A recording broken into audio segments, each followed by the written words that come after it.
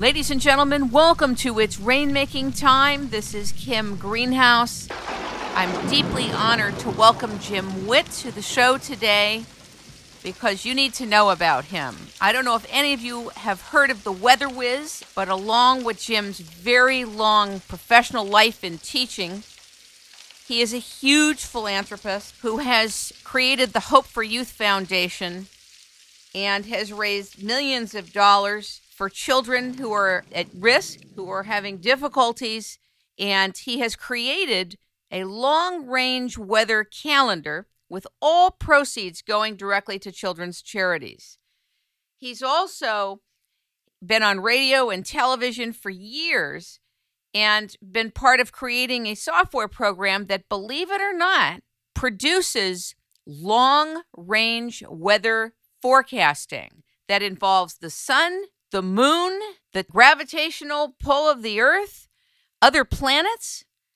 And it's very unusual because we don't really have anybody in the world doing what Jim's doing. I'm going to let him explain it to us.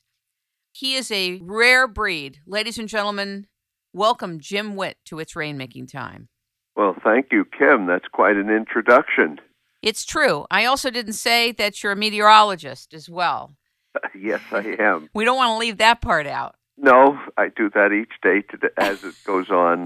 Even at the present time, I do broadcasts around the country, and I do that to, again, raise money for children.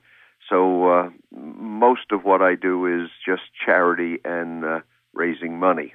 Now, you sell a lot of these calendars and all these proceeds. Does it go to Hope for Youth Foundation or others? No, oh yes. In other words, the Hope for Youth Foundation is sort of like a collecting base. We collect the monies, and then we distribute it to about 50 to 55 different organizations, some that you would know about, like Ronald McDonald House or Make-A-Wish Foundation, and others that, like, we have Friends of Karen, which deals with youngsters that have very serious or terminally ill diseases, terminal diseases, and as a result they get this money, and we try to help the family get through such a terrible situation as a dying child.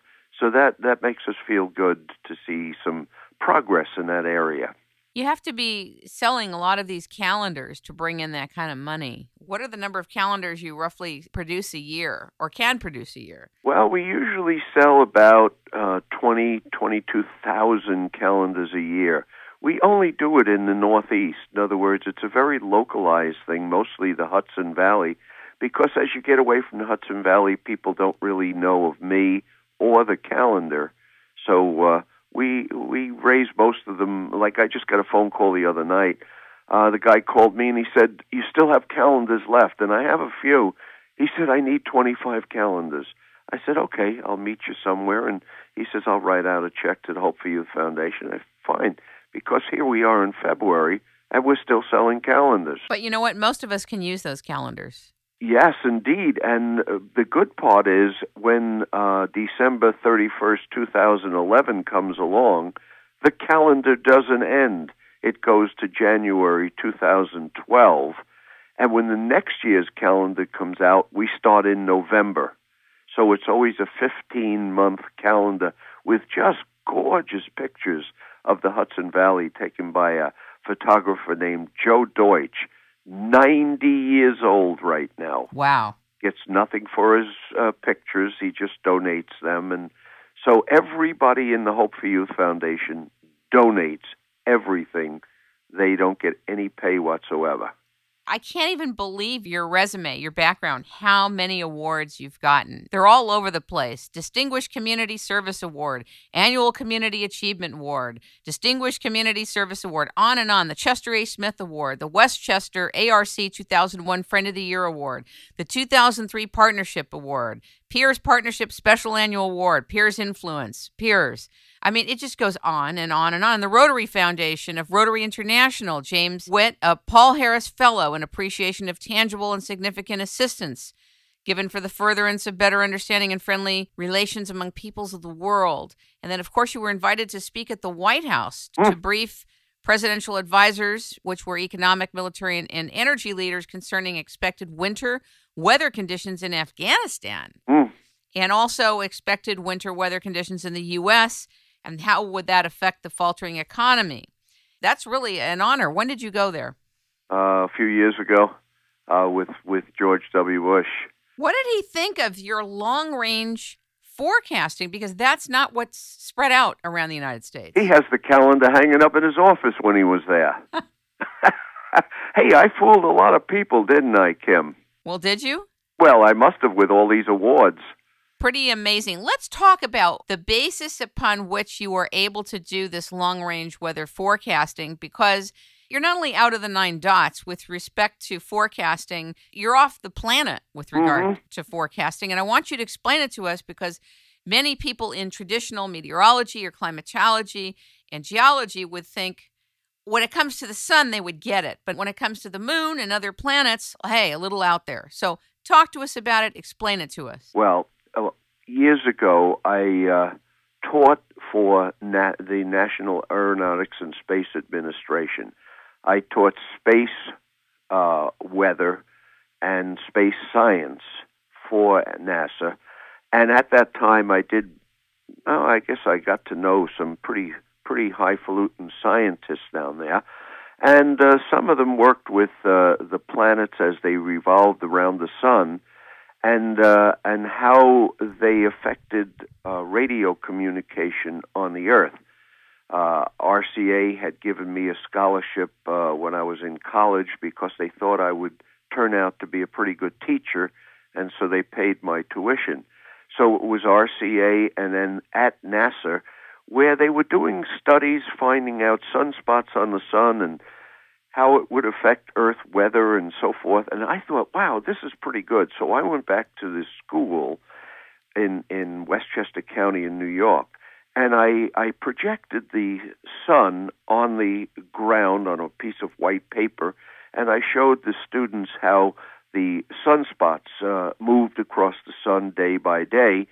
And also I showed them when the spots were in the northern part of the sun, the cold weather was usually in the eastern part of the United States, whereas when the spots were in the southern part of the sun, we sort of got warmer weather here, and out in the western portion of the United States, it was colder.